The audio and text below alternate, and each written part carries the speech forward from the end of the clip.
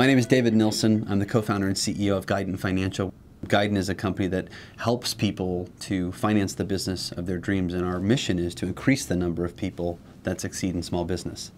Even from an early age, I took every leadership opportunity possible. So you could argue that entrepreneurship was in my blood. And I started my first landscaping company at 18. I was developing real estate by 23 and have had an opportunity to be a part of many successful businesses in between there. Having helped finance over 7,000 businesses in all 50 states and people from all walks of life, I think that entrepreneurs in general have some very common characteristics. One, I would say, is fear of the status quo. It's this innate need to stand out, to do more. And that's something that you don't always see in people, but you often see it in your entrepreneurs.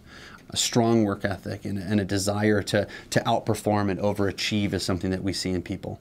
Successful leaders are people that are great communicators and capable of really encapsulating what their vision is and communicating that in an effective way to their team. I'd say one of the greatest characteristics in entrepreneurs should be integrity, because I believe that the way you win in business is creating a win for you, a win for your consumer, and a win for your clients. I think if I was to give any advice to a new entrepreneur, or even an existing one, is not to be afraid of not knowing what to do. Too often we try and be these great generalists and be everything to everyone. And the reality is that there are people that are accessible to help you and your business grow. But I think it's extremely important for entrepreneurs to be very disciplined and focused about the things that they're working on and what they're asking their staff to do. Don't be afraid to take a step back, let other people enjoy leadership opportunities within the business, and just continue to manage it from afar. Having a partner has been probably one of the greatest blessings for my entrepreneurial life, simply because it gives you someone to really bounce ideas off of, someone to share those experiences with. And ultimately, I think our business has been more successful because I found the right partner who can help push me just as much as I can push him.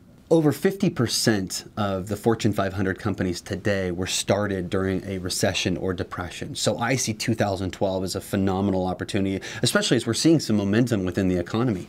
That was clearly demonstrated in our annual client survey to over 5,000 individuals. The people that responded, over 90% of them expect to see significant growth in 2012. And I think that just speaks to the optimism that not only I feel, but the general business community feels going into 2012.